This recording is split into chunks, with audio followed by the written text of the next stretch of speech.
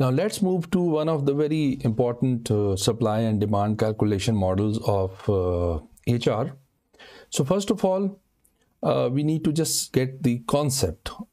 This is known as Markov analysis.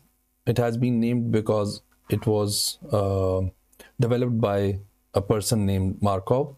He was a mathematician. He developed many models, out of which this one is used for the HR purposes. So now what is happening here is, let's say you are in 2022 and you are planning for 2023 or any year or any number of years. Few things that you need to understand first.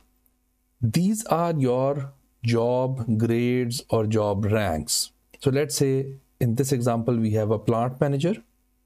He's the top position.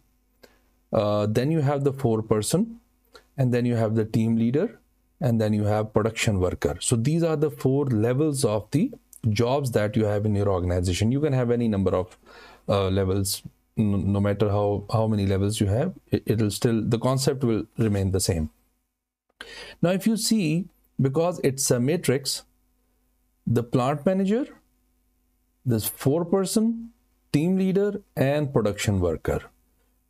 It is when you're going here as vertically, you have to go in the matrix horizontally like this. So these are the same jobs. Then at the end of matrix, we have the projected supply, which means the number of people that you will have at the end of certain time. And then here you have the exits, which means these are the number of people that you're expecting that they will leave you in this duration, whichever duration you're planning for. Now, the concept to understand here is that in the coming year for which we are planning, at the plant manager level, you expect 4 plant managers to be plant managers, but you also expect that one of them is going to leave you. So this is simple. But let's come to this foreman. This is a little critical to understand. Foreman, we total have 35 foremen. What will happen to them? Now, how many of them will remain the foreman out of 35? So 28 will remain foreman till this time. What is happening to the other people? 4 of them are expected to leave because exit, leave. And these 3 will be promoted or are supposed to be promoted to the plant manager level. So if you see, 28 will remain plant manager, 28 will remain foreperson, 3 will be promoted to the next level, 4 will be exiting or leaving your organization in one way or the other.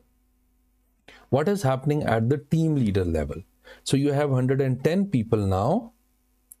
Now team leader, 77 are going to remain at this level, 12 might be promoted to the next level, 13 will leave the organization, and this is a demotion, which means that 8 are expected to be demoted to the production worker level. This is a lower level than team leader.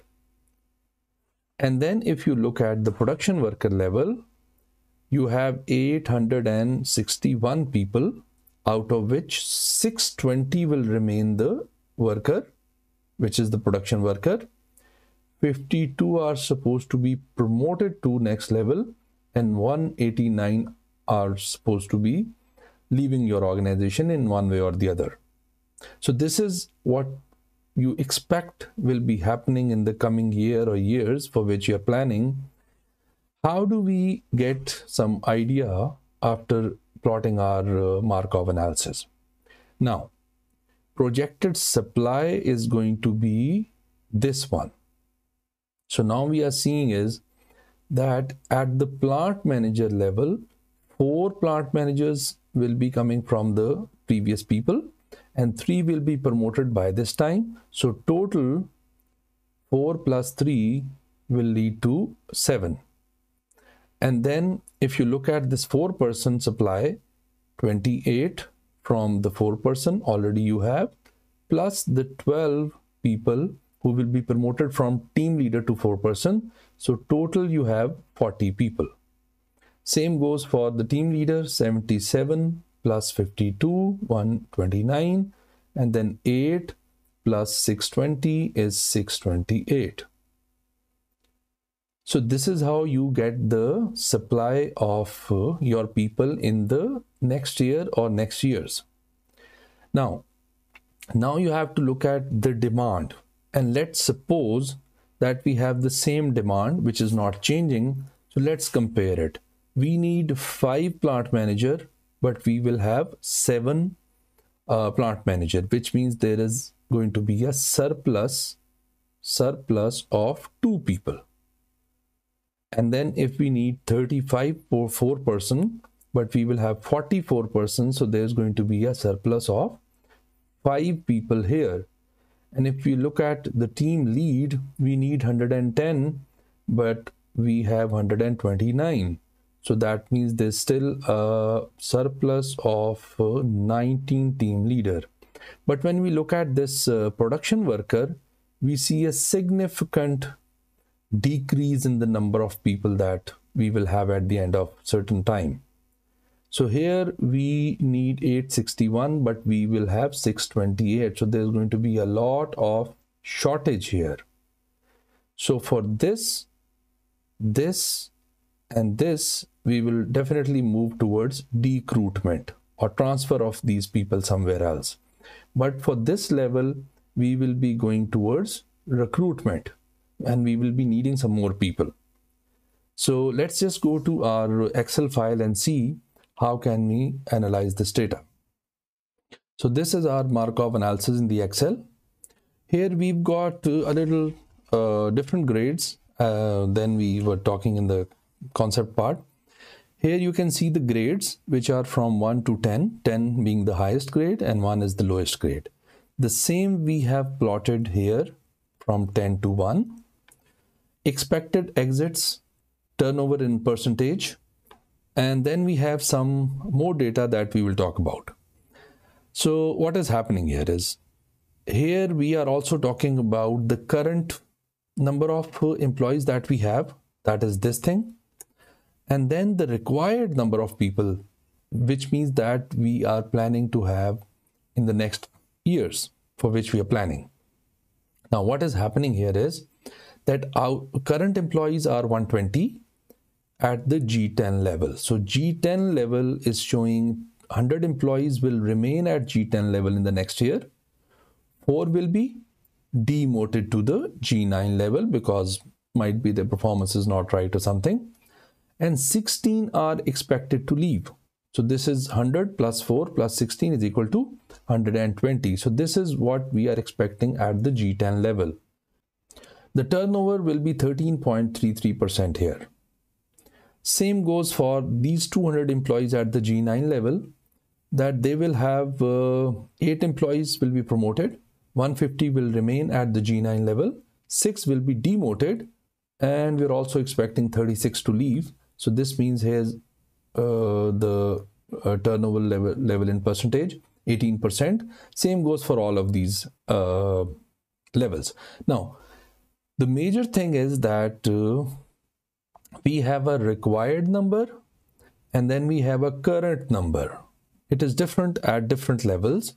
So our projected supply is going to be this one, which means these are the number of people that we will have at the end of certain years. But these are the number of people that we require at the end of certain year. So projected supply and projected demand, which is grade wise, G10 to G1.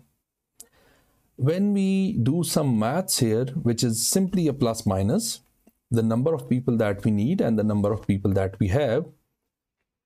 Now the status shows that we need 138 people, but at the end of the time we will have 108 people. So there's a difference of 30 people. We need 30 people. So we need to hire 30 people at the end of certain time. Here same goes for this, that we need 230 people, but we will have 166 people at this G9 level. But here and at the G5, so G8 and G5 level, which are shown in red, are showing that we will have surplus of people, which means we will be needing 300 people, but we will have 316 people. So 16 people are going to be extra, which we need to get rid of. Do not confuse yourself with plus or minuses. Just do your own maths and see what is happening. So based on this status, we can clearly see that we can make certain decisions, that where we will be hiring people and where we'll be maybe firing people or recruiting people. And then based on this data, we also have the number of people who are going to leave us, which is 6,111 people are expected to leave at the end of certain time.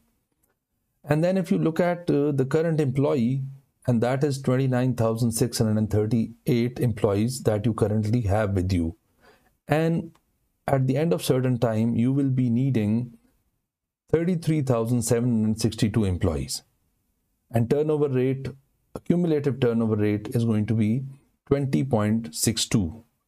So this one simple analysis can tell you a lot about what you might expect in the coming years. So this is another very important and very comprehensive method of calculating your supply and demand and predicting that what will be happening in future, where you will have to recruit, where you'll have to decruit, how many promotions will be taking place, how many demotions are expected to happen, what is the turnover rate at each level, and then what is the total turnover rate, the total number of people that you will be wanting in the end, and the total number of people that you have, and the total of number of people who will be leaving you.